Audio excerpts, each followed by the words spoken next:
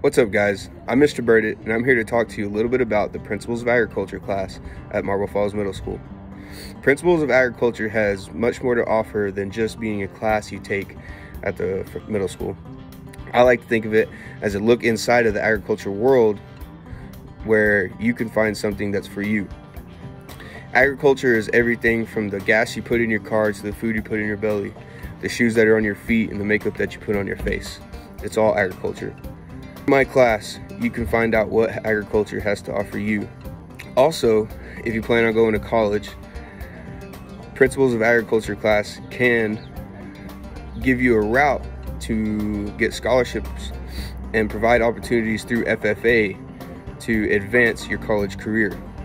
Not only does it look good on a resume, but it teaches you hard work and determination. So please consider taking the agriculture class. I'll see you next year. I'm Bethany Fry. I'm in 8th grade and I'm currently in Mr. Burdett's agriculture class. This is a great class to take because you can get scholarships from it. You learn a whole bunch of cool things about where clothes and shoes and food comes from, and it's a great class to take, and it's pretty fun. And Mr. Burdett's pretty cool, but the class is great. You should take it. Yeah.